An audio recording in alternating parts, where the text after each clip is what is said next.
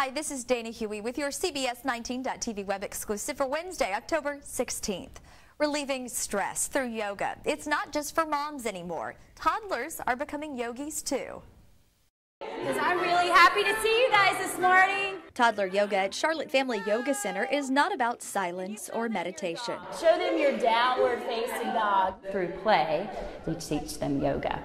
So downward facing dog, we bark like a dog, and then we go into frog, which is actually malasana. Ribbit!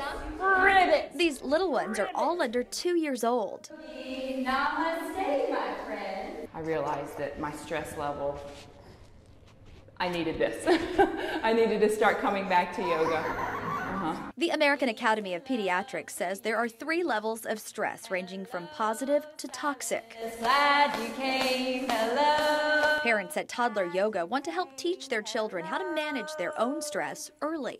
They'll calm down, and hopefully that'll help make the meltdowns easier. Most yoga classes start at age 3, but the instructor says she did toddler yoga at home and decided to bring it to the studio. And you just feel this joy, this overwhelming joy, because they're happy and then you're happy, and then mom takes those benefits away, and happiness is a stress reducer.